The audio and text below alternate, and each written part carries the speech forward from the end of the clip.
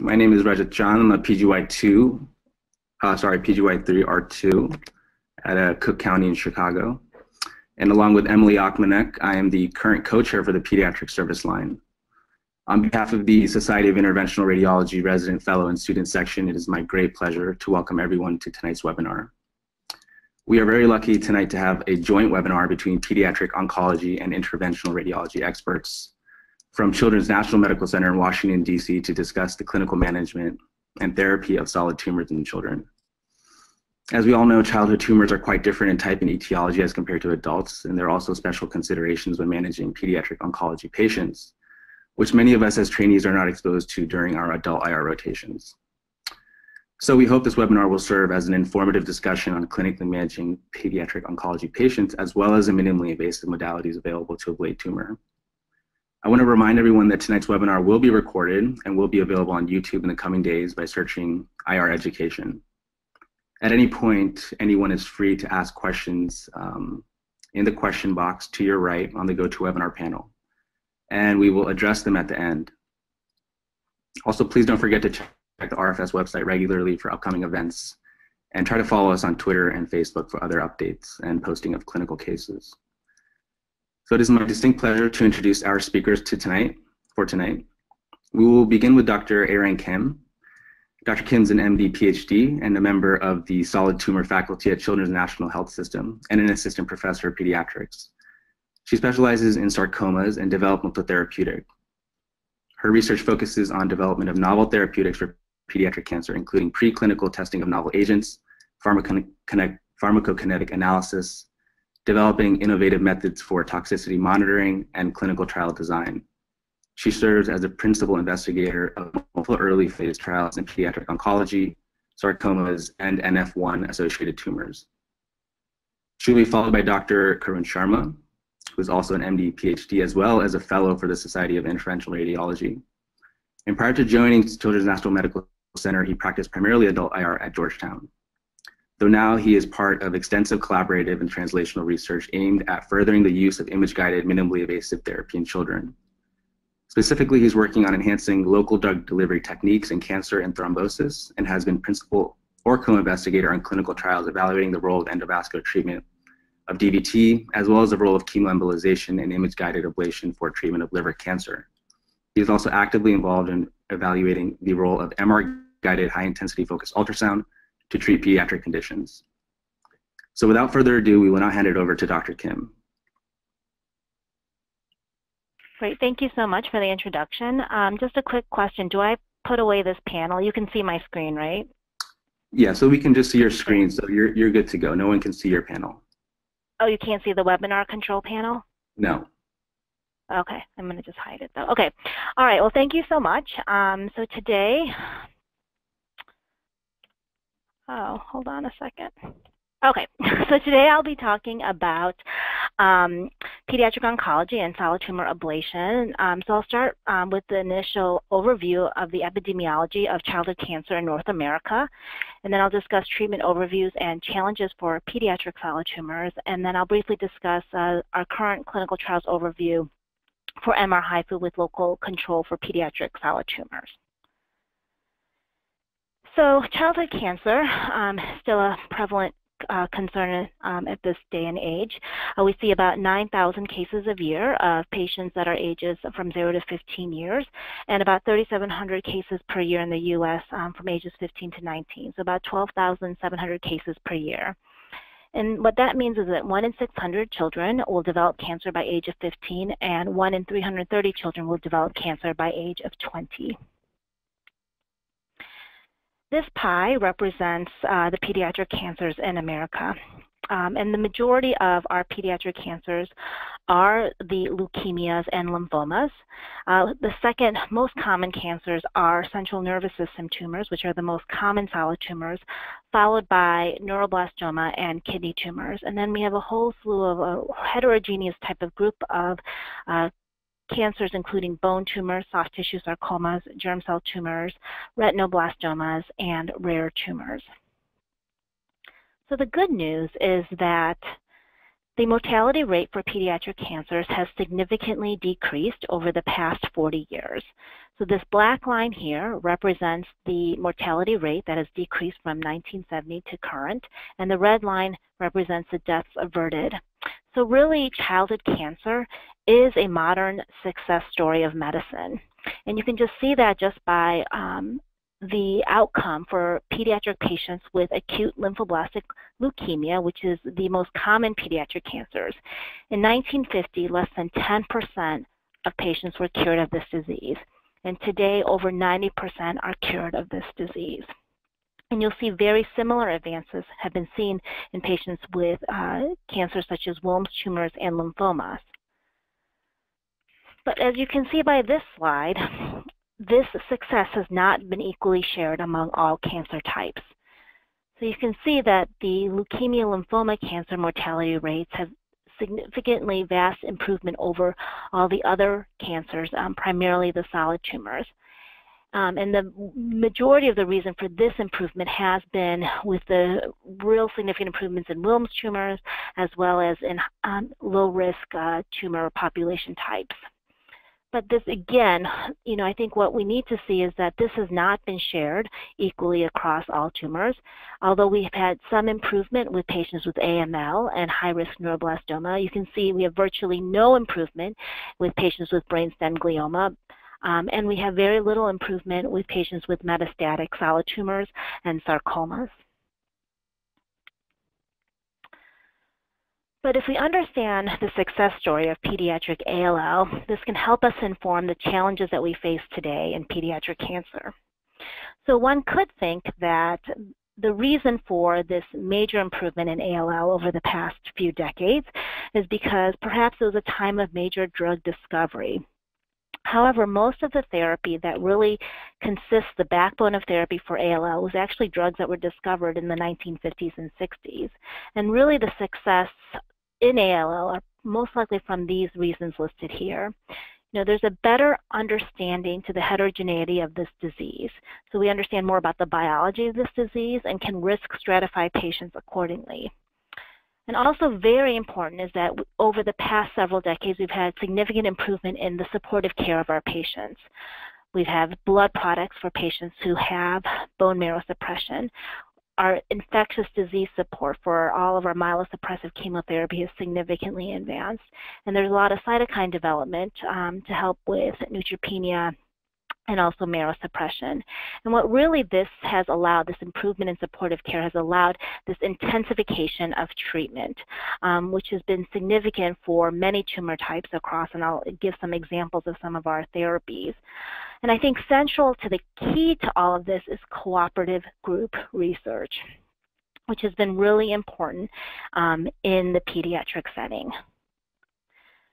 So most of our patients have been treated in a cooperative group, and because pediatric cancers is still such a rare phenomenon, in order to learn more, understand more, we've had to work together as a group, and pediatric oncologists have really been leading this field in cooperative group settings.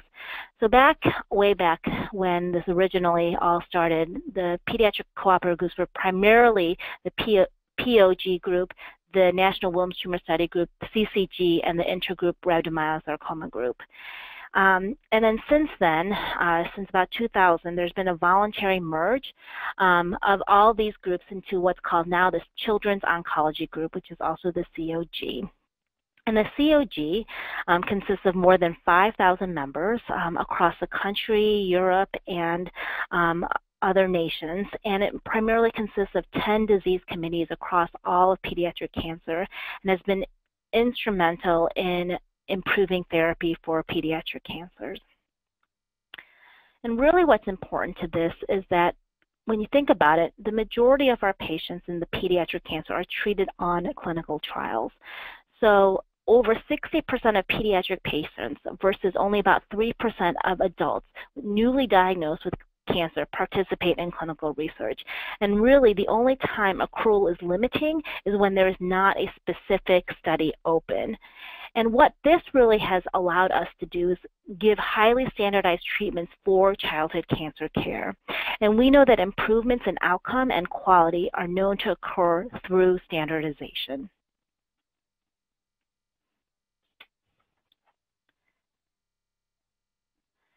There's been other reasons why we've had success in pediatric oncology, and some of those are we use smarter use of conventional chemotherapy. For instance, we've had increased intensity when we know for anaplastic Wilms tumor as opposed to other Wilms tumors that has vastly improved the survival for patients with a higher risk disease.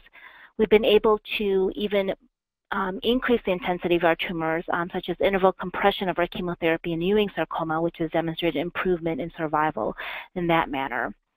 We also have advances in radiation therapy and surgical techniques, which are really important in our local control needs for many of our solid tumors. And more recently, we've had an introduction of targeted therapy, such as imatinib for Philadelphia-positive ALL, chimeric antibody for high-risk neuroblastoma, but not all therapies have been successful with targeted therapies, and we still need to do more. So this is a schema of multimodal therapy for pediatric soft tissue sarcomas. So we really do use a lot to combat cancer in children. And typical treatment for pediatric soft tissue sarcomas consists of systemic, multi-systemic chemotherapy, and most importantly, local control. And that local control typically consists of surgery and or radiation therapy. And I want to just give an example of the modern treatment regimen for high-risk neuroblastoma to give you guys a better understanding of what really this means, because it is not an easy thing for children to bear. So currently for high-risk neuroblastoma, therapy consists of 3 different stages. We have induction chemotherapy, which consists of 5 to 6 cycles of chemotherapy. And these are high chemotherapy intensive regimens that cause a lot of myelosuppression and acute side effects. All patients will get upfront surgery.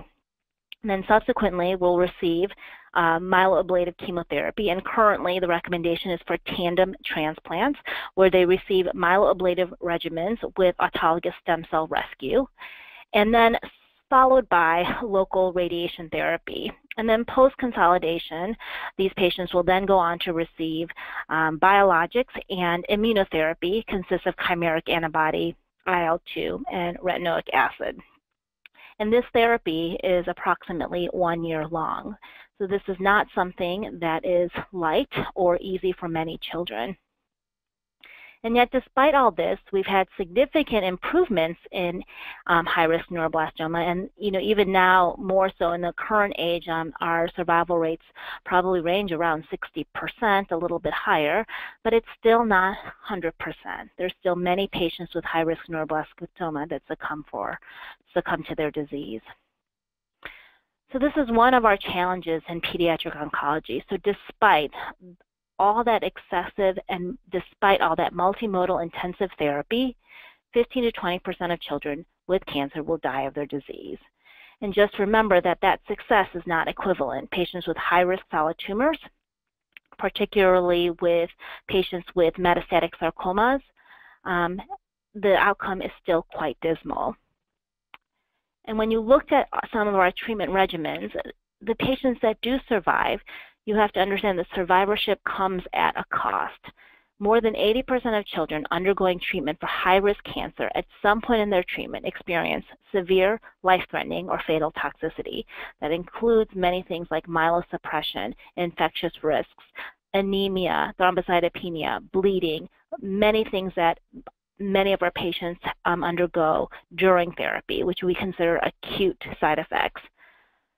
But then, subsequent to cure, many of our patients have late side effects. So 75% of childhood cancer survivors have a chronic disease by age 40, and 40% of children have a life-threatening illness by age 40.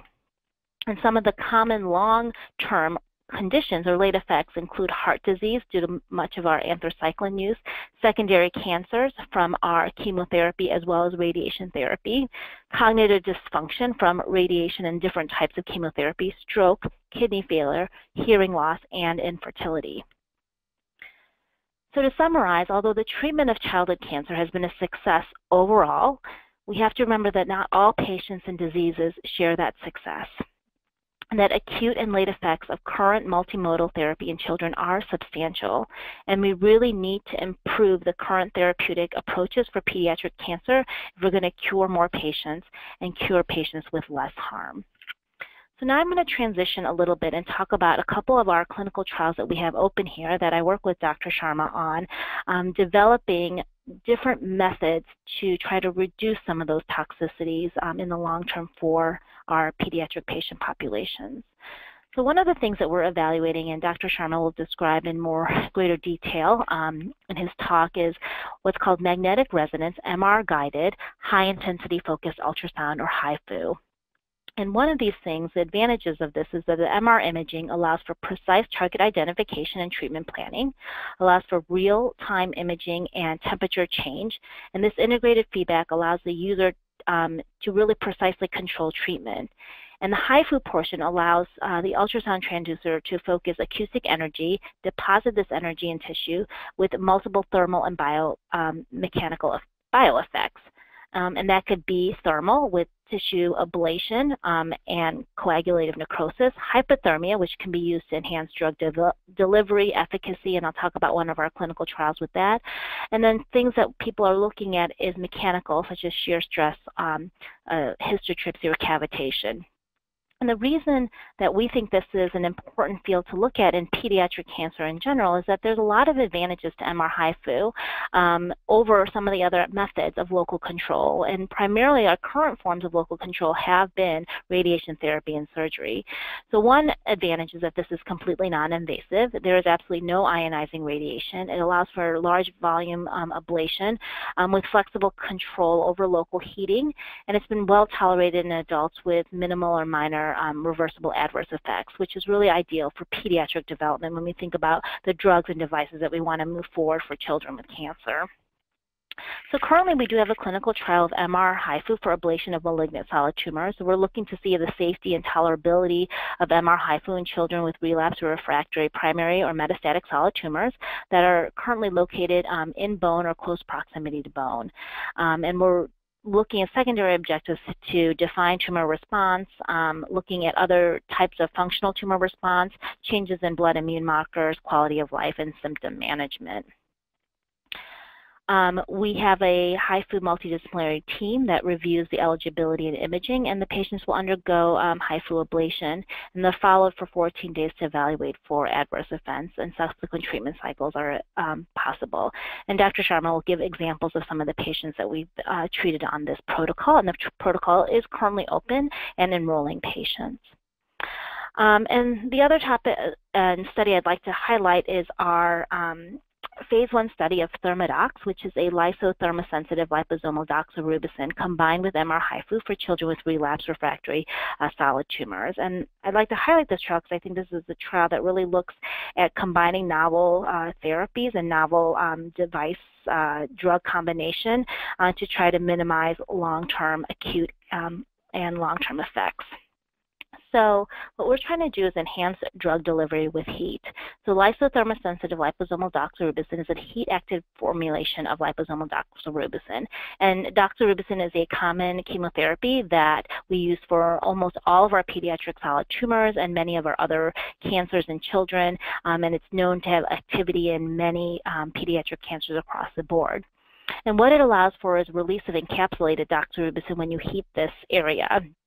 And there's optimized serum PK such that, if you don't have any heating, these liposomes stay within and there's no drug release. But the minute you heat, there's drug release so that the drug is released in high concentrations of the area that you're heating. So you're really trying to target the area that you're heating. So you're giving this drug systemically, but heating it locally and allowing for much higher concentrations of doxorubicin that you normally would not be able to give otherwise, which could be advantageous in terms of drug kill and limiting the amount of systemic side effects. So when they looked in rabbit models of this combination, they saw that there was a 7.6-fold greater tumor drug delivery than just giving doxorubicin alone. And there's a 43-fold greater doxorubicin dosage compared to adjoining muscles. So we can give much higher concentrations that you would not typically be able to do with liposomal doxorubicin alone, which is really important in terms of increasing drug intensification, as well as limiting some of the side effects that we see with doxorubicin, such as cardiac toxicity and myelosuppression. So the objectives of this study is to define the toxicities and the maximum tolerated dose, or the recommended phase 2 dose of this LTLD, and administered in combination with MR HIFU ablation in children with relapsed refractory solid tumors. We're going to characterize the pharmacokinetics of LTLD and determine the feasibility of giving this drug in combination with MR HIFU mild hypothermia. And then we'll also look at anti-tumor response and changes in pharmacodynamic immune markers using this technology. So LTLD is given over 30 minutes, HIFU ablation is immediately followed, and then we follow the patients for toxicity until 3 weeks. And then at 3 weeks, we will evaluate. And if they are eligible for another treatment cycle, they can get another one if they have additional target tumors. One of the interesting things that we're looking at with this study is that there's a lot of excitement in the field of oncology about immune effects, immunotherapy, and looking at how immunity can affect cancer. And there is growing evidence that modulation of both adaptive and innate immunity through thermal ablation and mild hypothermia can occur, where changes in cellular immune response, modifying tumor antigenicity, and upregulating heat shock proteins. So we are going to explore HIFU as an immune modulator by looking at blood markers of these markers to see if we see changes and see if we see any abscopal effects on distant tumors treated from the primary site. So in summary, I think what we really do need to think about are novel methods to treat pediatric cancer. We need to do better to cure more patients, and when we cure patients, we need to do better in terms of limiting the acute and late effects of therapy. MR HIFU can be applied to target drug therapy and drug development, and our current program aims to guide clinical integration of this potential paradigm-shifting, non-invasive treatment option into upfront therapies. So I'd like to thank the IGNITE team, including Dr. Sharma, who serves as the interventional radiologist for all of our protocols, Dr. Dome, who is our division chief, provided some of the slides here, as well as the entire HIFU team. Dr. Peter Kim leads our IGNITE program, and Dr. Sharma will talk more in detail about the treatment mechanisms. That is it.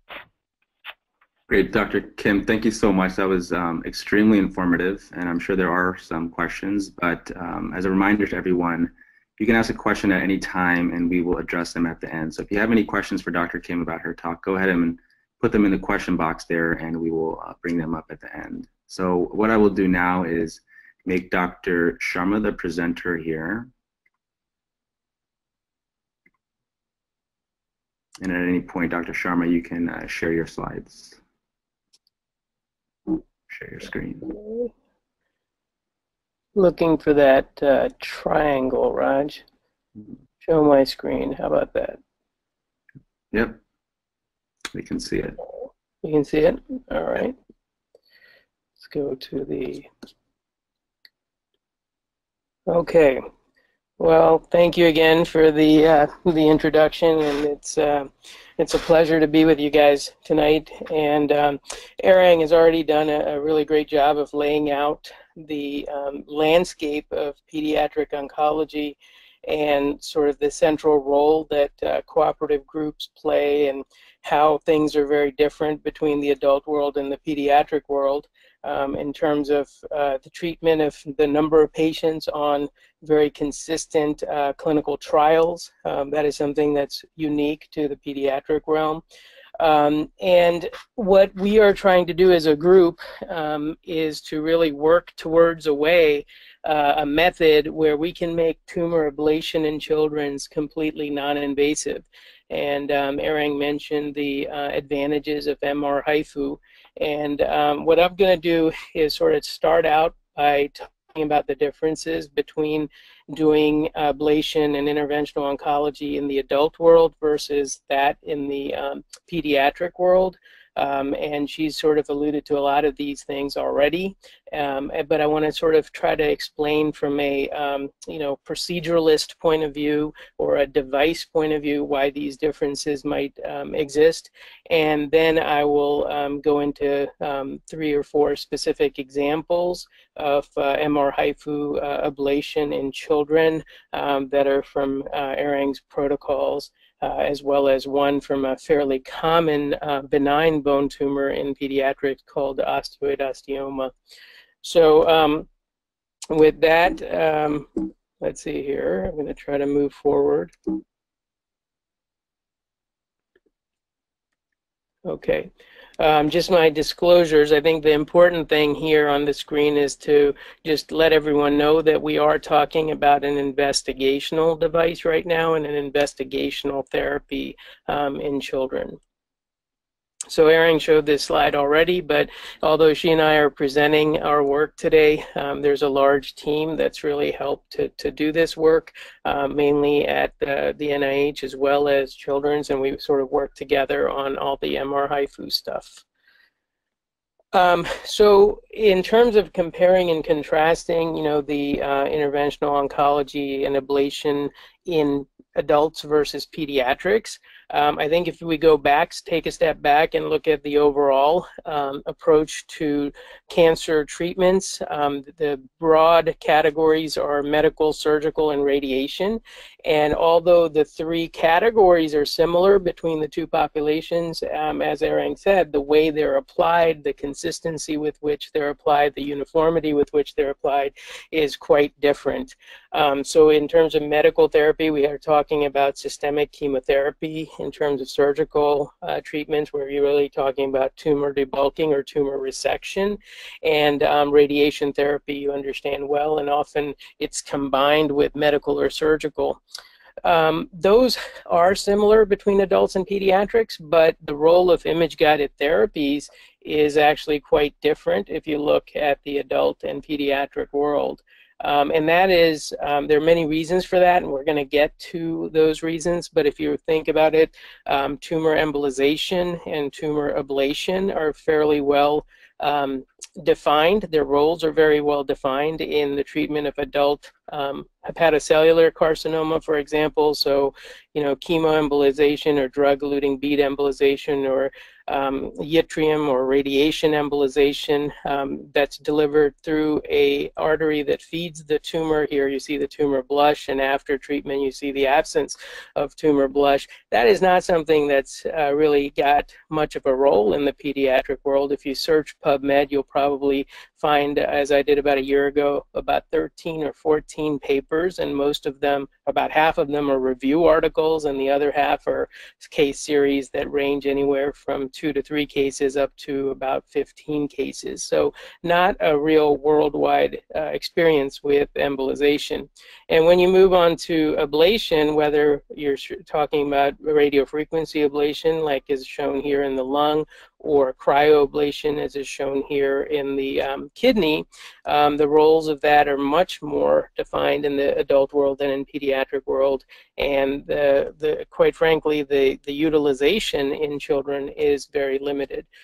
But why is that? And so we can talk on the next slide about the reasons about why this is. So I talked a little bit about the role of embolization that is currently used. It's in the treatment algorithm now for hepatocellular carcinoma. It's getting in the treatment algorithm for liver metastases, particularly from colorectal cancer, for example. And ablation in terms of liver tumors that are less than 3 centimeters or renal cell carcinomas that are in good location and small size, as well as metastatic lesions in the lung and soft tissue. A lot of experience, published experience in ablation and embolization. But these same techniques have really not been very well developed or adopted in children, and their adoption is limited and challenging for many reasons. The first of these is economic and regulatory changes and challenges. device companies don't necessarily want to invest the money in a pediatric market for this. It's relatively small compared to the adult market. To get these things approved through the FDA is a long process and an expensive endeavor for most of the companies. And there are certain limitations of these technologies that are more forgiving in the adult environment and more prominent and can cause problems in the pediatric environment, and I'll allude to those in the next slide. There's also, I think, a general hesitation to try newer things first in children. A lot of what we do has been tried in adults and then slowly transitioned into the pediatric population.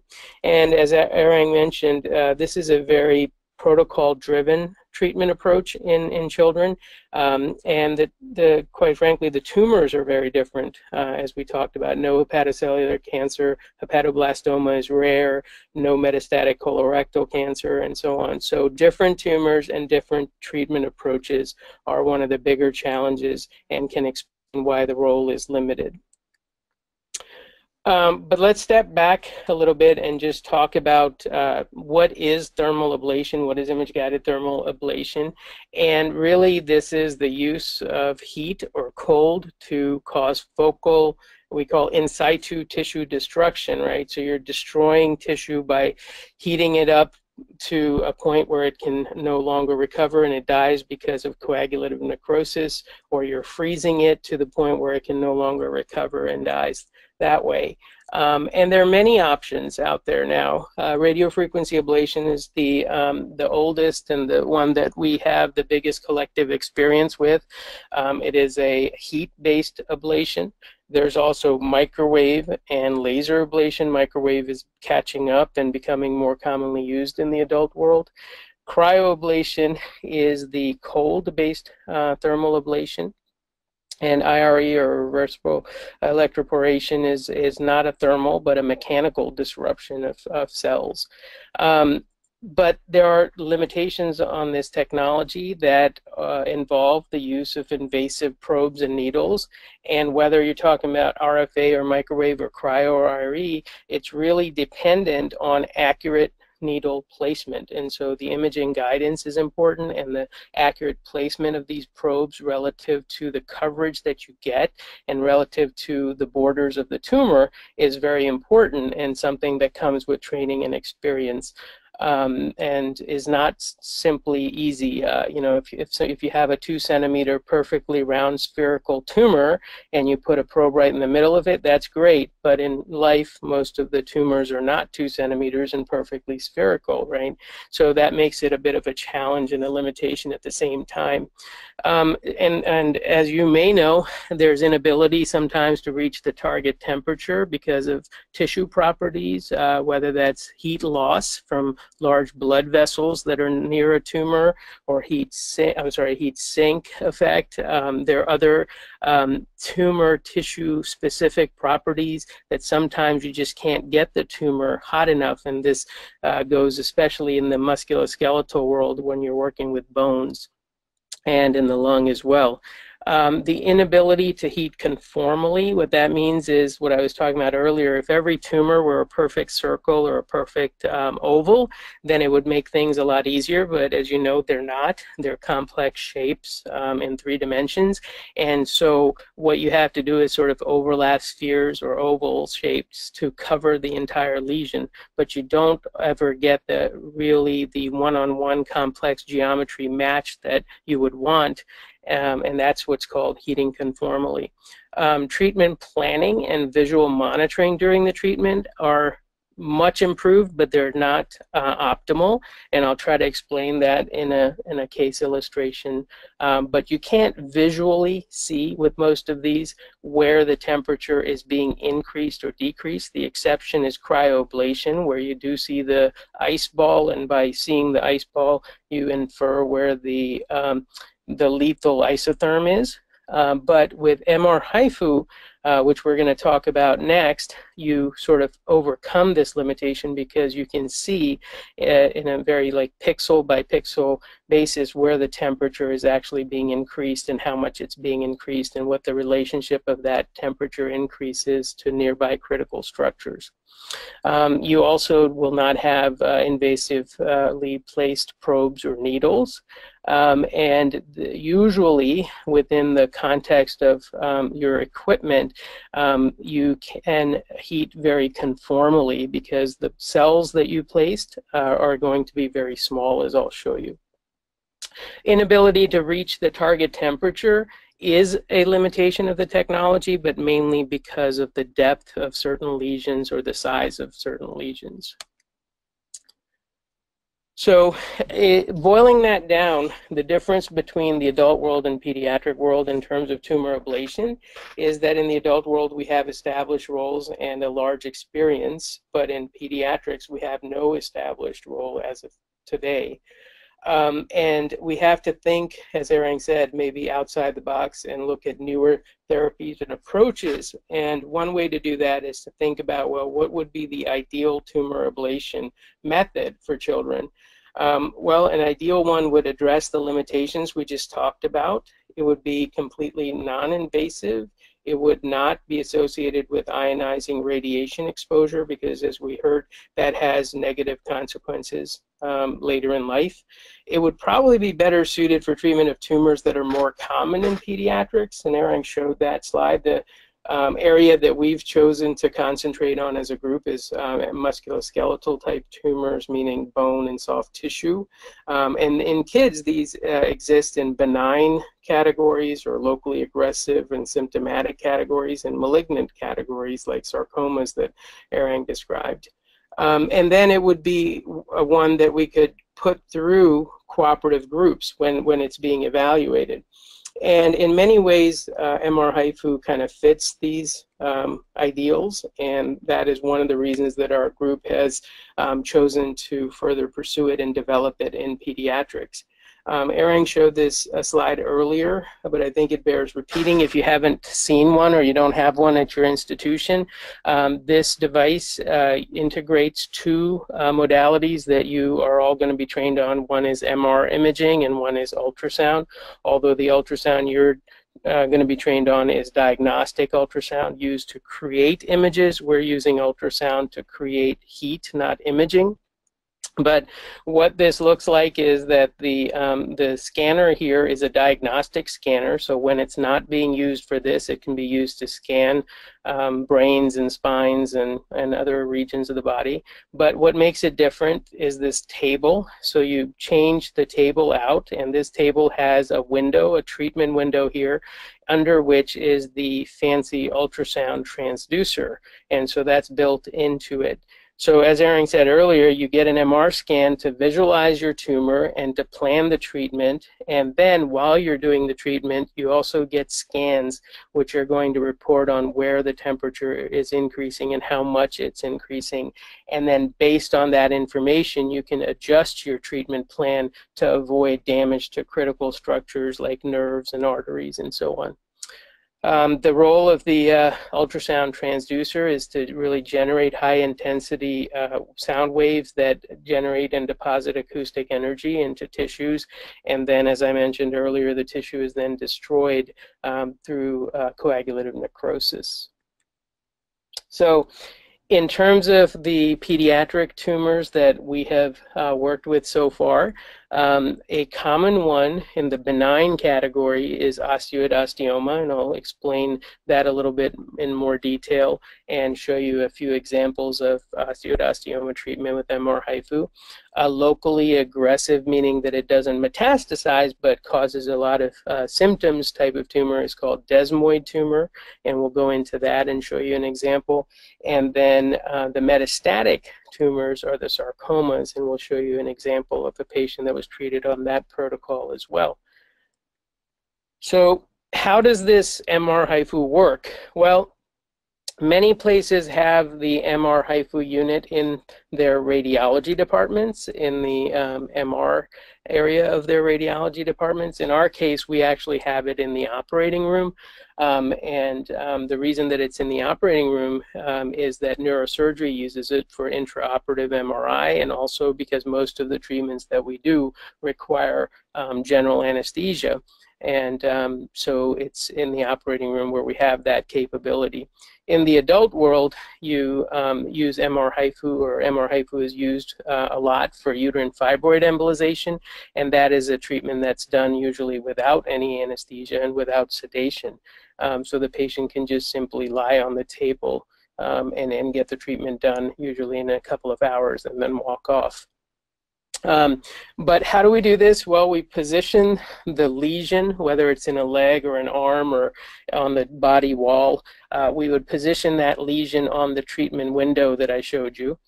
We would couple, just like you couple an ultrasound transducer when you're scanning with gel, you would have to couple the tissue with treatment window, and we use gel pads and we use gel. The difference is that we can't really have air bubbles in our gel because, as you know, air will block sound waves, and so we have to be careful there.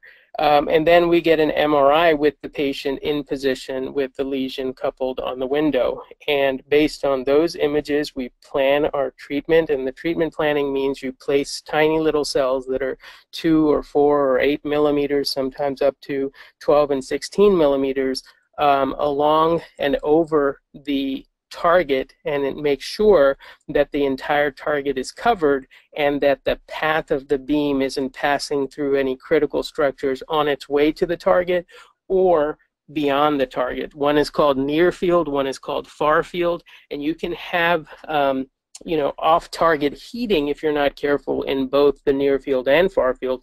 But if you position your cells and plan the treatment well, then you should eliminate that possibility.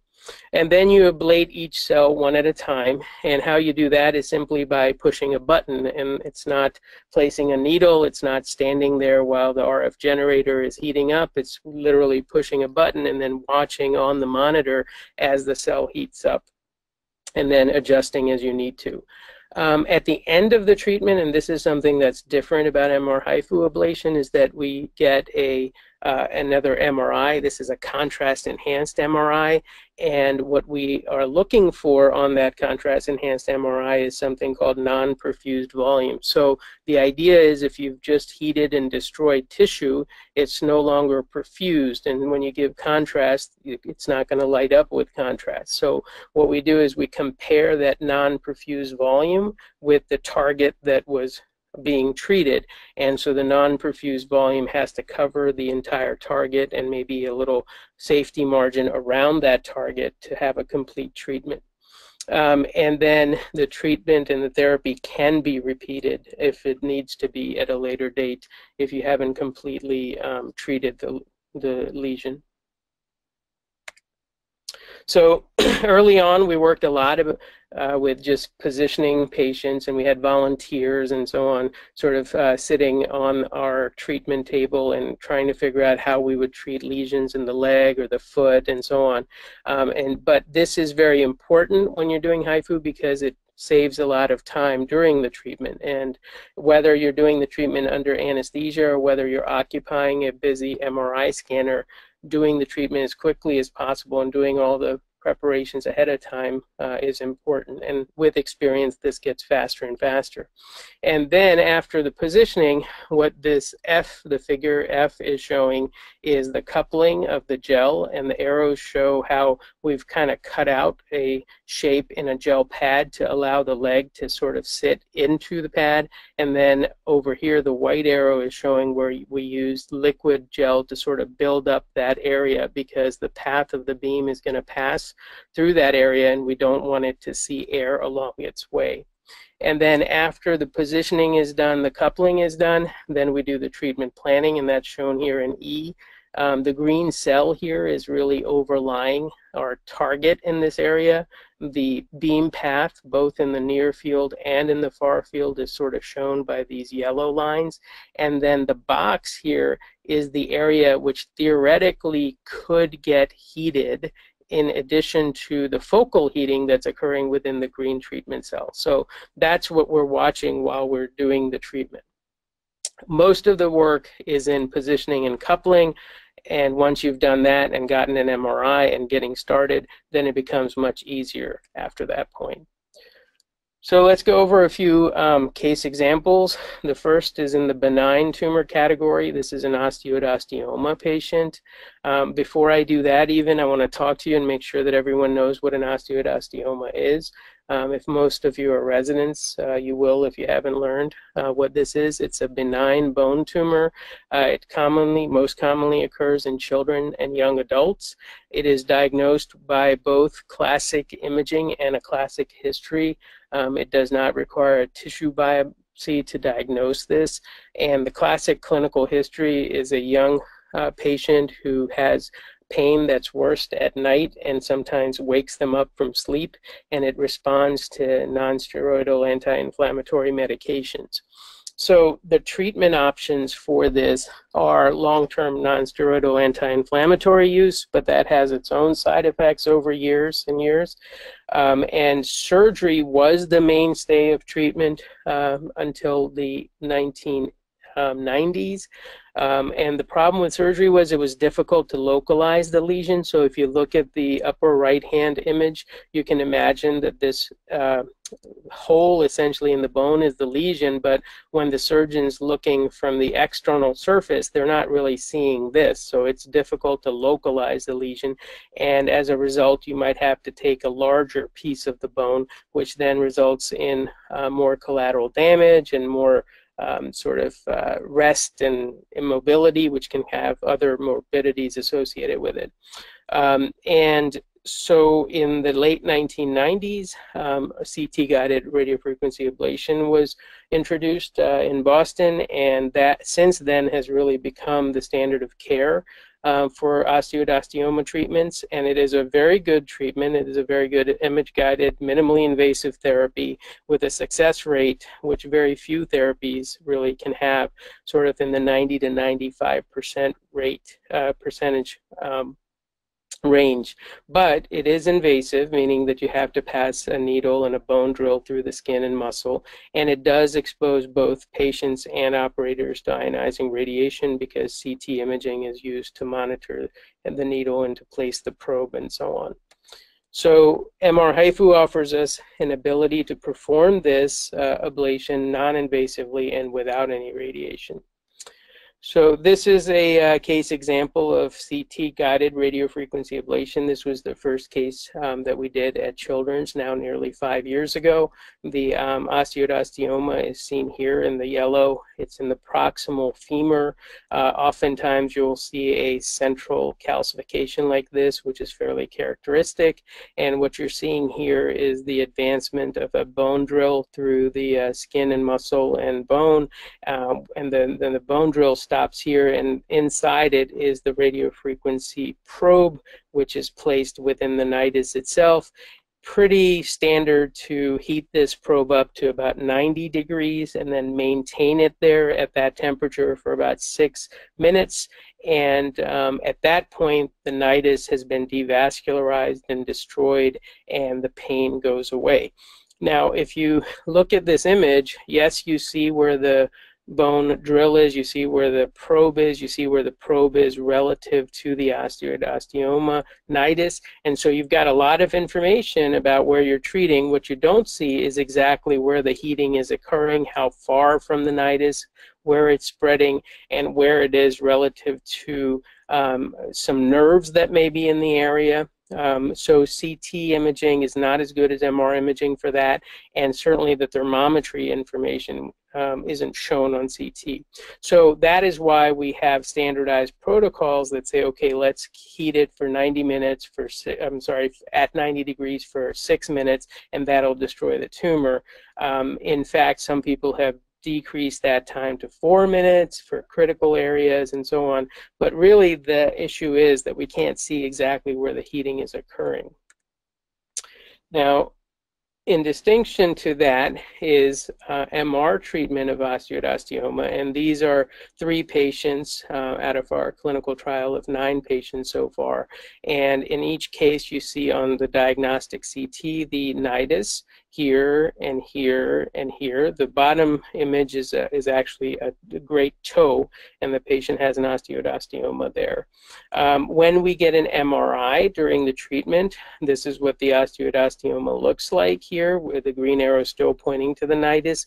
If we were to give contrast, there would be a lot of soft tissue edema as well as enhancement of the nidus, but we don't do that before the treatment because we're going to heat the lesion.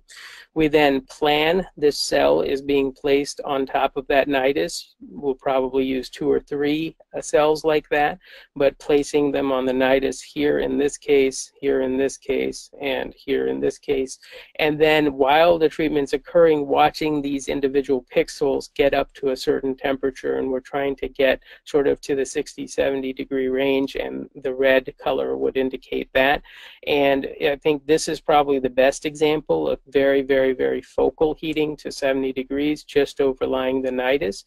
And then once you're done with the treatment, you get a contrast enhanced MRI, and we do subtraction imaging here, and this black area here, and this black area here, and this black area here is the non-perfused volume. And so what that means is that the heat has destroyed that tissue and no vascular structures in that tissue exist, and therefore the contrast can't get there. And so if that zone overlaps and covers your target, then you can be sure that the treatment is complete. So this is just an example. It was shown in the last slide too, but specifically I'll give you the history. This is a 10-year-old girl who had had left hip pain for 7 months. She was an active swimmer, but she stopped swimming because of the pain. She had no injury that anyone remembered. She presented with over time with hip pain. They thought it was growing pains or overuse, and then she got an x-ray, and the x-ray was negative, but eventually she got a CT scan, and the CT scan shows this osteoid osteoma here. She also had the classic history of not being able to sleep and requiring ibuprofen, which temporarily relieved the pain. And the classic imaging and the classic history was enough for a diagnosis of osteoid osteoma. She was treated here with the cell placement, the focal heating, and then the treatment confirmation, and did very well. Her pain was completely relieved in about 7 days. We followed her up again at 1 month and 6 months and 12 months, and at all those time points she was sleeping well and not taking any more pain medications, and she'd gotten back to her swimming. I show you this kind of readout because that's what we get after each treatment, and the thing that I want to point out to you is that from the time of the first sonication to the last sonication, each sonication is heating of a cell, took about 54 minutes. Now, all in all, this treatment actually took about 2.5 hours because we had to move the patient, position the patient, perform the treatment, and then get the patient off and out of the MRI scanner. So 2.5 hours of total time, but actual treatment time is 54 minutes, and that compares relatively favorably with doing a radiofrequency ablation, because often it takes about an hour to do that as well, because of the needle positioning, the drilling, and the maintaining the temperature. So we have recently published our work, but this is a cohort of 9 patients here, and it's a busy slide, but the left column here shows where the osteoid osteomas were located that we treated in these 9 patients. It gives you an idea of patient characteristics here, age and weight and size and so on. And then the lesion characteristics just below that in terms of how many months they had symptoms before diagnosis, how large the osteoid osteoma nidus was, how much bone thickening it had around it. And then the therapy characteristics talk about how long it took in terms of anesthesia time, the procedure time, and recovery time. And then the most important thing is probably here, and that is that in 8 out of 9 patients, we saw a complete response. 1 out of 9 patients had a partial response. And we've now figured out probably that the reason for that is that this patient had an osteoid osteoma that was located in the intramedullary space, about 10% R, and they are probably not ideal candidates for MR HIFU. If you look at the clinical response, we used pain scores, and you can see here that their pain scores in our patients decreased from an average of about 6 to about 0 in a week. How many of the patients were using NSAID medications? All 9 at day 0, and the 1 with the partial response at 28 days. In terms of sleep disruption, 8 out of 9 reported sleep disruption before the treatment, and the 1 partial response still had some sleep disruption at the end of the month. That partial response patient was treated with radiofrequency ablation and did well. So that's our work on the osteoid osteoma, but let's move on to the locally aggressive tumor. These are desmoid tumors. You may or may not know what a desmoid tumor is, but it is a locally aggressive tumor, and it's infiltrative monoclonal proliferation of myofibroblasts. The problem with these tumors is they can grow quite large. They occur both in the abdomen and in the extremities. We treat patients that are not desmoids in the abdomen, but they cause pain, they cause motor or sensory deficits from nerve involvement, they can cause problems with movement and contracture because of their muscle. So here is a patient with a relatively large desmoid of the leg. Here's a relatively large desmoid of the chest wall in a relatively young patient. The problem with these is that there isn't a very effective medical therapy, and when surgery is performed, there's a up to 50% local recurrence rate even after complete resection.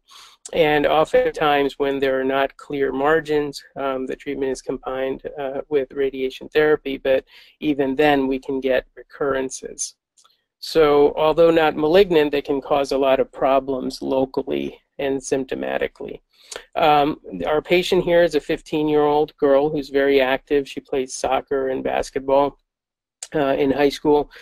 She had undergone a surgical resection and radiation therapy for a relatively large lower extremity desmoid that extended sort of in the back of her leg, in the thigh region, down to below the knee and the calf region. At the age of 12, like I said, she had surgical resection and radiation, did well, but had local recurrence about 2 years later. She was treated with chemotherapy, one of which had to be stopped because of dose-limiting toxicities, and the other did not really control the progression of the disease. At that point, her size of the desmoid was increasing, and the pain was limiting her activity. She was not playing sports anymore, and so on. She was not walking normally. And really, because of her prior radiation and the extent of her prior surgery, she didn't have any more surgical options. So she was treated for this desmoid tumor with focused ultrasound or MR-guided HIFU. And I'm going to show you a few images of how this was done.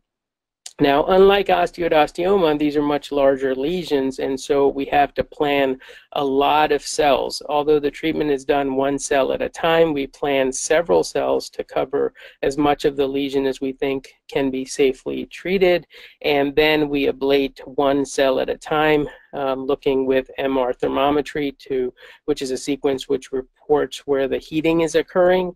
And then after the treatment, after you've treated all the cells, you get like I said, a contrast-enhanced MRI. These are subtraction images, and this dark area here is the area where the tumor is no longer enhancing, both in the sagittal and axial planes.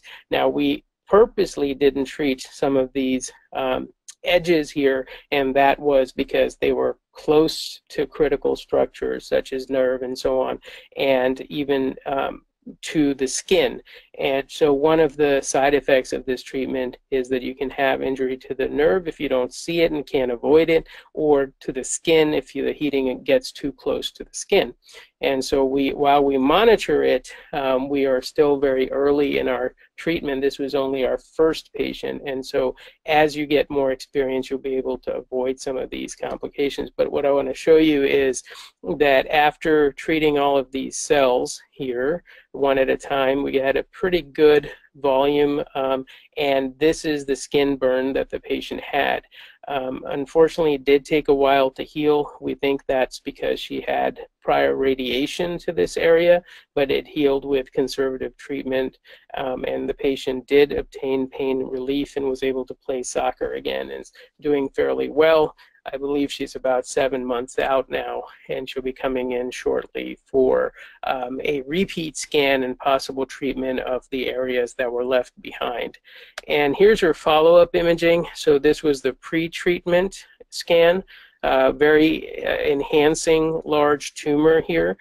Just after the treatment, this dark area is the area that we ablated. As I said earlier, we left this portion of the tumor alone, and the reason is because we know that nerves and arteries that we don't want to injure run through there, and we can't see them very well. And then 3 months later, the area that's treated here is beginning to shrink. The area that's untreated, of course, is not shrinking, and perhaps here may even be growing a little bit. And we'll be getting another follow-up scan to see how that's behaving in the next few weeks. So that's desmoid tumors, and then the last category is metastatic tumors, and the example here is sarcoma, and specifically rhabdomyosarcoma. This is a patient who, when we met her, was 7 years of age, but she had been diagnosed with a large pelvic rhabdomyosarcoma when she was 3.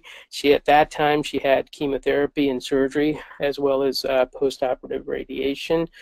She had a recurrence, unfortunately, at the age of 6, and was treated with chemotherapy at that time, but the tumor size, when we met her, was increasing despite the chemotherapy. And she had some increasing pain and altered walking gait, and so the goal of treatment here was local control and pain palliation. So what I'm showing you here is, in the green outline, is the patient's rhabdomyosarcoma, and this is sort of the HIFU transducer and the beam overlaid, and the heating that was seen during the treatment. And as you can see, the heating is conformal, and what I mean is it really outlines the tumor that we're treating. And that's the way the cells are placed. It's hotter back here because the bone here is absorbing the heat, and so it's getting hotter here. And that's a principle of bone heating with ablation. During the treatment, and then this shows you here the number of cells that were required and how they were overlapped to get sort of a complete treatment of this lesion. Here is her pre-treatment scan and the 3-month follow-up scan, and what you see here in both axial and coronal plane is that this enhancing mass here is no longer enhancing, and we have sort of a boundary that we created the way that we, by placing the cells the way that we did. And so that's what I mean by conformal heating, and you don't have to have just elliptical or spherical ablation zones. You can have conformal heating zones and ablation zones, as is shown here. So to summarize, our experience here is young with MR HIFU ablation, but we feel that this is a very important technology for us to develop in pediatrics because of its non-invasive nature, because of its non-ionizing radiation exposure, and for other reasons as well. As Aerang mentioned, we're planning on evaluating this technology in drug delivery in addition to ablation, but so far we've treated 9 patients with osteoid-osteoma, 3 with desmoid tumors, and then 1 each of these tumors here, with 15 patients and 17 treatments to date. So with that, thank you very much. This is our HIFU team here, and I think we'll deal with the questions in a little bit.